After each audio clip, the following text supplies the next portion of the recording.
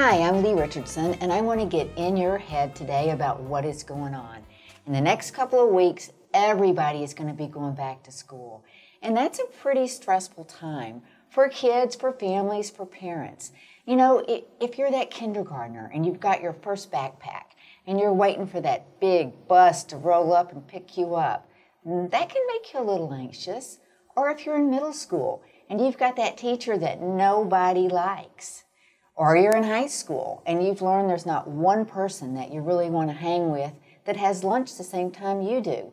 That only produces one word in my head, and that's anxiety. And it's just not the kids, it's the parents too. Think about, you're a parent, you have 3 or 4 kids, and they've outgrown everything this year. They all need new school supplies. You know, that can be pretty expensive, the finances can. And now you can't drop them all off at the same place. You have 2 or 3 schools that you have to go to. And you've got to start thinking about where are they going to do their homework. You know, now they're in different grades. Logistics, just day-to-day things. And here today to help us figure all that out is Jennifer McDaniel. And Jennifer is on the executive team with the Dallas Moms blog. And she's going to talk to us a little bit, tell us about the Dallas Moms blog, and tell us about if there's any anxiety in her house right now. Sure, absolutely. Thank you so much for having us this morning. We are so happy to be part of the segment. Thank you for coming. Yeah, of course. So I am from the Dallas area. I grew up in Plano. My husband and I both did. We have 2 young girls. They're 3 and 6. So I have one that just finished her first year in elementary school. We got through it. We made it through kindergarten. So now we're off to first grade. So there's definitely some anxiety in my house. Unfortunately, I deal with a little bit of anxiety, and I think I've probably passed a little bit of that on to my daughter. So I can definitely see that in her already. A couple things that happened last year. She's nervous about starting first grade and how that will look, whether or not, how it will be different. It's because she's never gone back to school. She doesn't understand, it's the same kids. It's just, different classroom, new teacher, that kind of thing. So, just kind of getting her to a point where she's comfortable with the idea has been challenging. We've bought some books from Amazon, the night before first grade, that kind of thing, to kind of eliminate some of that anxiety, or to try to. And she says she's feeling better about it. So we'll see how that first day goes. My husband just informed me that he's out of town for the first day of school. So that makes you a little bit anxious. It does, because I know it's going to be, it's probably going to be kind of hard. Yeah. It's going to be a hard morning for her. So, but that's okay. We'll get through it. I think you're really taking a good approach. You're talking about it. You're trying to set her up for success. We do. And I think that's really important. And to stop and think about, before that first day arrives, what can I do to make this easy for my kids? Right. And thinking about, what do I need to pack for her snacks? What's good brain food? Yes. Yeah, I would love to know. I would love to know what you think about that too. Knowing if there are things that are more beneficial than others for those types of Well, we things. all know that omega-3s are really important, but where you get those omega-3s is like salmon. I can't imagine a first grader pulling out a piece of salmon for lunch. She probably wouldn't eat that day. No. And, one of the things that I see is we overthink it, and moms will work so hard to pack these unbelievable lunches. Yes. But then the kids won't eat them. Right. And then they bring it home, and then that creates tension in the family. Right. Why didn't you eat your lunch? It's confusing because we all know that carbs, might make you a little sleepy. But I never knew a banana could make you sleepy. Bananas full of magnesium, right, potassium, and both of those are very calming agents. A lot of people take magnesium before they go to bed to help them fall asleep. Oh, I didn't realize that. So that food question, it can be confusing. Things like walnuts, kiwi, those have omega-3s. Nuts are a source of protein. So I think we need to, most important is know what works for your kid. Right. Some kids can eat sugar and it doesn't bother them at all. Right. Some kids eat sugar and up the wall They're bouncing off the walls. Yeah. Well, and so many of the schools now are nut-free, so it can also be kind of challenging. Yeah. to figure out what to put in their lunches. You have to ensure that it's something they're going to eat. You also want it to be healthy, so that it kind of sustains them through their day. So But you make a good point, because a lot of times I can remember in the lunchroom sharing my lunch. Right. And you share your walnuts to somebody that has an allergy. It'd be terrible. It would be terrible. Yeah. That'd be emotional trauma for both of them, That's not the way to start your school year. Right, exactly, yeah. I think the best way to start your school year is with your sleep. Sleep is so important. And, I don't know about you, but I remember when my kids in the summer, they certainly had flexibility when they went to sleep. And the older they got, the more the flexibility they had. But sleep is key because all day long you've got these little neurons and dendrites wiring and firing up here. And when they're doing that, they're creating toxic waste. And the only time that these little glial cells, like those little scrubbing bubbles you see on TV, they come out and they clean that up is when you're asleep. Oh, really? So sleep interesting. is more important than just so you're not irritable. Right. When your girls don't get enough sleep, how does it affect them? Oh, my goodness. My family, I have always been, with my firstborn, from the very beginning, I've always been pretty militant about our schedule, and it probably stems from me being anxious and type A and all of that, but I like a schedule, I like a routine a whole lot, so I've always been really serious about bedtimes and things like that. And in the summer, there are exceptions now especially now that my girls are getting a little older. The 3-year-old it's a little easier to keep her up, past her normal bedtime without meltdowns, but it definitely impacts our day the next day. It's not necessarily right then, which is why it's hard for some people to understand because you don't see it when you're keeping them up at night. It's the next day. It's the aftermath that you have to deal with.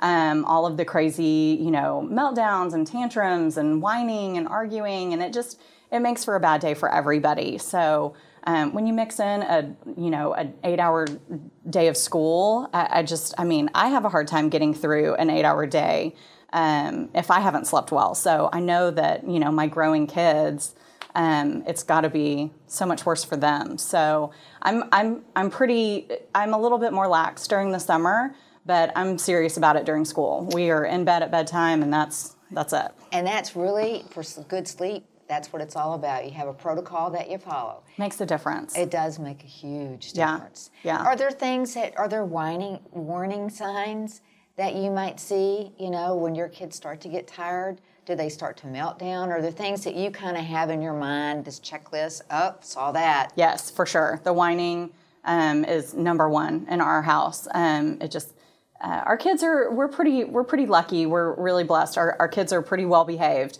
for the most part. But when we push them past that point, they definitely, the arguing, the whining, it all kicks up. And those are kind of my signals. I'm home with my girls, and it's very easy for me to see those signals just because I am around them so much. So I pick up on them right away, and I'm like, okay, it's time. Yeah. We're out of here. So and your girls are fairly young. I'd like to believe that they're so young that they're not using FaceTime and a phone.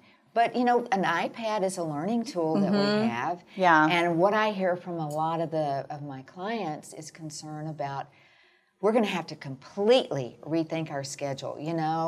He's been playing video games for 3.5 hours a day. Yeah. And I'm sure that's something that the Dallas moms are concerned about too. I've heard a lot of talk about that, especially this summer. I don't know too much about it, but there's a game called Fortnite that I think is pretty popular. I know a lot of kids are spending time on that this summer, and it's hard, especially with the heat here in Texas. You're trying to keep your kids entertained and, from killing each other over the summer and driving you crazy. And a lot of times that's what they want to do. So it's hard because you either have a battle on your hands or you give in and let them. So it's hard. It's a difficult balance. And while we don't do the video games and things like that, we definitely have the iPads and the screen, TV and things like that. So I do try and limit it to, 2 or 3 hours a day at most.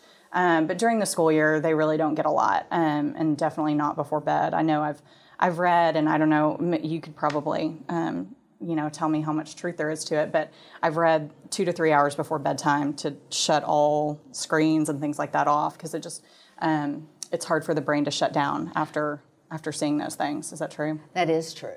And I think, I'm not saying that there no video games, but I'm saying, look at those video games, see because they're all rated by age and content. Right.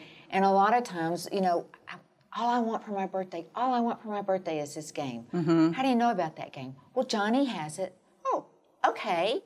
And then you get it, you don't check out the age level, right. You don't check out the content, and he brings it in, and it catches your eye, right? And like, whoa, yes, what is that? Yeah, I know so many. I've heard stories about YouTube specifically for there. I guess there's a kids YouTube channel that is specific to young kids, and I have heard horror stories about. You put your kids on something like that, and you assume that it's all going to be appropriate content. But I've heard from several parents that they just, the sound was in the background, and they heard something that just didn't sound quite right. And then when they, started looking at it a little closer, it was terrible. I mean, it was inappropriate for adults. You know what I mean? Not inappropriate for adults, but adults and their children together. Definitely disturbing to kids, definitely inappropriate. The language, there's a lot of violence. So it's just, it's crazy. You can't be too careful nowadays. There's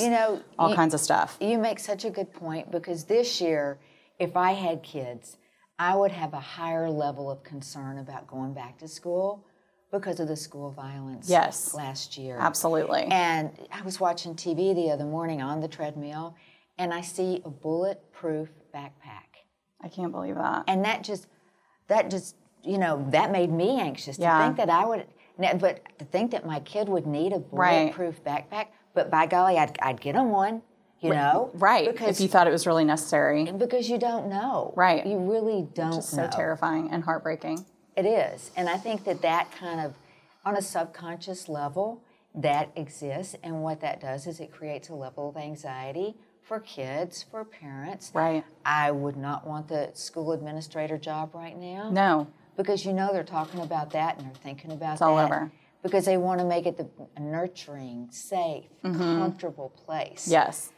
For your kids to go to school. And that's become a bigger challenge. Yes. Than it has been in the past. For sure. I hate, this last year in kindergarten, my daughter came home and said that they did a lockdown drill. And it just, my stomach just sank because she said those words. I asked her, I said, oh, what is that? And she knew. She said it's when somebody bad comes into the school and they might hurt us, so we have to hide. That,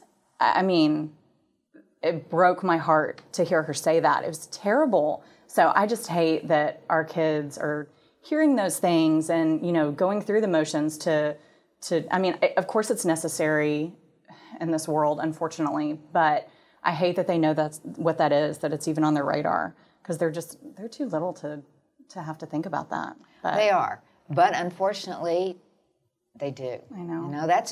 I think that's a big issue this year, thinking about going back to school, is personal safety. And I think some of the other issues, if you had shared a story with me about a mean girl incident with your daughter and the bullying. And yes. Yeah, she tends to be kind of an anxious kid anyway. She was nervous about starting kindergarten, but she was also excited. And I was fully expecting on that first day of school to have to drag her in kicking and screaming, peel her off my arm, the whole 9 yards. And she was one of the only kids that didn't. And I was so proud of her. I was so happy. It just makes it so much easier, as a parent, to drop them off knowing they're happy, they feel safe and calm, and everything's good. And probably 3 or 4 months into school, we had a little bit of an incident or incidences, I guess. There were several days where I guess there was some bullying happening, and she's my daughter, my oldest daughter. She's very sweet. She wants everyone to be her friend. She's the kid that if you give a mean or dirty look to, she falls apart. I don't necessarily even have to give her a consequence. I just threaten one, and she will, kind of jump back to where she's supposed to be. So if somebody is being, unkind, it really, really affects her. And that's what was happening. It was just a lot of things that were said to her that weren't very nice, and it really affected her. And I saw a huge change in her behavior at those drop-off times every morning. It started to become very difficult for my husband and I to drop her off without crying, and somebody from the staff at school having to come and peel her off our arms. And it was awful. I mean, it broke my heart. I broke down several times because it was so hard to drop her off, seeing her like that. And fortunately, her teacher said, she would email me and say, hey, she calms down after just a couple minutes. It's just that initial, but it really does affect kids when, things like that are going on. And it's hard. It's hard to deal with that as a parent, especially, in situations like my daughter, where her personality is just so sensitive and, so she's just an anxious kid, and it's hard to know how to handle that. It's hard to know, how to help her. And we did talk to the school counselor and got her involved, and she sat down with her, and she helped us for a little while. And there was a reward system in place, both at home and at school. So that really helped. It kind of helped us get over the hump. But I couldn't volunteer at school anymore. I was actually the room mom, and I couldn't. There were several parts of the day where you could go and help with different things in the classroom. I had to stop doing that.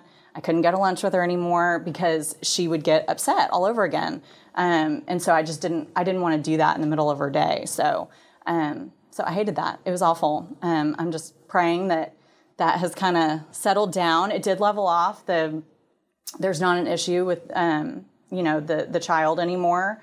So I'm hoping that first grade is clean slate, and we'll just glide right on through. I'm just amazed at how many adults that I've worked with will talk about the bullying that happened in school. Yeah. And it's emotional trauma. Right. And emotional trauma lives in the brain. Yes. So it's amazing to me how often and how much of that is going on. Yeah. Because when I think of bullying, I used to think about, physical, but it's not. It's the verbal. Right. And it's that mental that really can bring you down. Yes, I think that's absolutely true. I know I heard somebody told me one time, and I think it's absolutely true. Somebody can tell you, 10 things about yourself. 9 of them can be positive and 1 can be negative. You won't remember any of the positive, but that one negative thing will just stick with you, and it's the one thing you remember. And it's true. It's really true. So. And, you have to let go of these things, and letting go has to do with change. And that's when I think of, in my history, what back to school meant. It's change. Mm-hmm. It's change in the way we do everything. Yes. It's change in where I drop you off and where I pick you up. And luckily I had twins, so I didn't have You only had to do it once. I only had to do it once. But even still, one has this after-school activity and the other has this after-school activity. And, coming in that door, it's like they're exhausted, they're hungry, they throw their stuff down.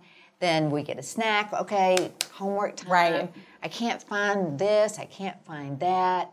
So, back to school is all about change. Yes. And my advice for everyone that has to deal with that change is manage it.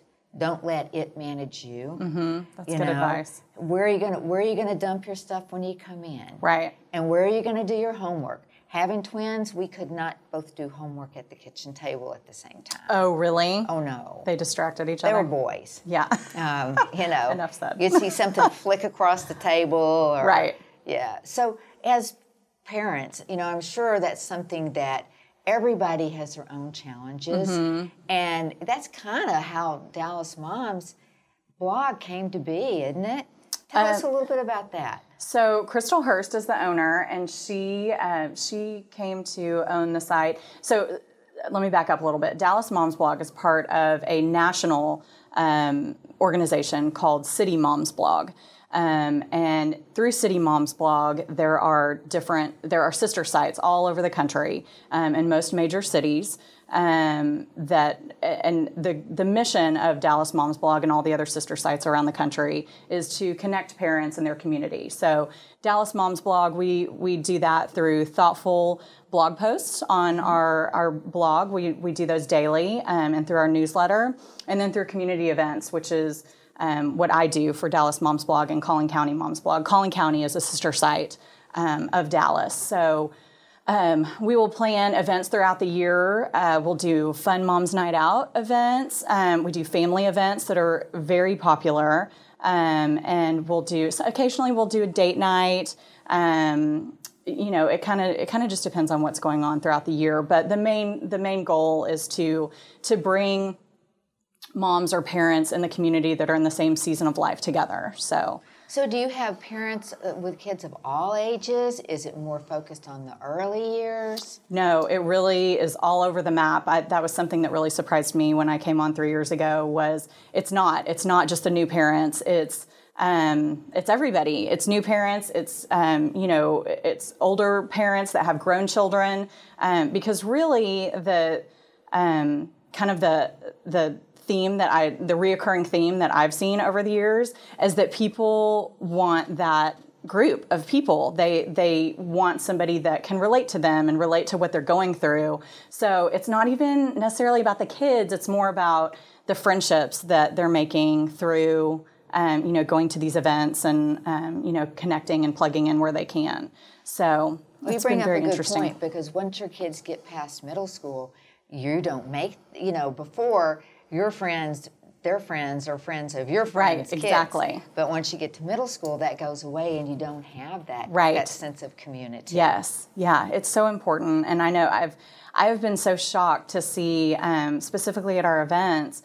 I'm so happy to see all of these women that will come on their own. And they're really just they're trying to meet people, and I've talked to so many people that have met their, some of their best friends at some of these events, which just, it makes us so happy. It makes us feel like what we're doing really matters. And that's why we keep doing it. So if somebody wants to know when these events are or how to go, how do they get that information? So a couple ways. You can find us on Facebook. It's at Dallas Moms blog. And then there's the sister site is at Collin County Moms blog. You don't have to live in Collin County or Dallas to attend the events. Anybody can come. So you can find us on Facebook. We post all of our events on Facebook. We'll have a specific event page for each event that we have coming up. We actually have an event coming up on September 20th. It is an 80s themed Mom's Night Out. So you can grab your puffy sleeves and scrunchies. And it's going to be super fun. We'll have a bartender and DJ and all kinds of fun stuff planned. So for instance, that you could go on Facebook and click on the events tab, and you'll see that totally 80s Mom's Night Out tab. And you see all the details there.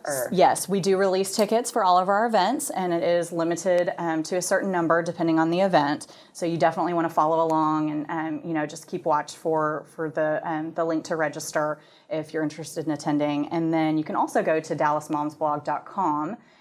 Which is our website where you can find all of our blog posts. You can find the archived blogs if there's a specific topic that you're looking for. There's a search engine. You can go back, as far as from the very beginning and look at all kinds of topics that we've covered over the years. And then you can sign up for our newsletter there as well, so you don't miss anything. So it's really easy to become a part of the group. Absolutely. And to keep up to speed with what's going on. Absolutely, yes. You can stay connected definitely through our site. We do have a team of 30 writers that are contributors, and we bring them on not every year. Some life happens and some will move on. And every year we have a few openings. So if writing is something that people are interested in, that's an option too. We have new contributors that come on every year that just like to have that outlet, or they have their own blog that they're trying to, get out there, things like that. So yeah, there's several different ways that you can get involved. So well, it sounds like it's a huge resource. If you've got kids going back to school this year and you're really have got a lot on your mind, or you're new to town. Do you know how many people are moving on a daily basis to North Texas? Yes. It is crazy. For those type of people, there's a lot of information probably that could help them make their back-to-school time a little bit easier. Absolutely. Back to school is a big topic for us on the website. We have guides that will go through different preschools by area. You can see, what the top-rated preschools in your area are, where the best deals are to shop. Our writers, they try to focus on things that make sense for, whatever's happening. So right now that's back to school. So we have a lot of content that's going to relate to that. That's great. That is great. Well, anything else that you'd like to share with us about for moms or dads or kids about getting ready to go back to school? I think if everybody can just, take a step back and everybody take a deep breath. We do it every year. It's, getting through that initial day or two can be challenging, but then it all kind of levels off and we get into a groove again, and it's great until the next summer when we, kind of panic because we don't know what to do with the kids. It's all about change. So if you can get past that initial hump, then you're good. You got this. And I think in closing, I would just like to say, if you can think about how you set your child up for success and how you set you up for success, it can really go a long way. Be proactive. You've got 2 weeks before school starts. Right. Have you driven by the school? That's where you're going to go to school next year. Yes. If you've got an anxious or a sad child, take them in. Yeah. Show them this is where the counselor's office is. Right. If you need help, this is where the school nurse is. Do everything that you can to keep conversation flowing. Yes. So how do you feel about that? Right. Are you worried about that? Right. I think all of those things, what you do up front, the return will be huge. Yeah, I agree. I was reading an article yesterday, and that was the advice for kids that are a little bit nervous about starting the new year. Even if it's a school where they're returning, that it can often help if you walk to school or, like you said, drive there, show them where you're going to drop them off, just kind of go through the motions as much as you possibly can to kind of relieve that stress and so that the first day isn't the first time they're doing it. So I thought that was really good advice because I'd never thought about doing that because we went to school there all year last year. But I think that's a great idea. So. Well, thank you so much for joining me today. Of course. Yes, thank you for having me. I appreciate your time. Absolutely. Well, thank you all for joining us today. And if you'd like to learn more about what we talked about, or if you have a child that is experiencing anxiety, depression, or ADHD, and are looking for ways to help that child without medication, you can get more information on my website, which is thebrainperformancecenter.com. Or you can call. We offer complimentary consultations, 30 minutes, and you can call 817-500-4863 and set that up. Thanks for being here.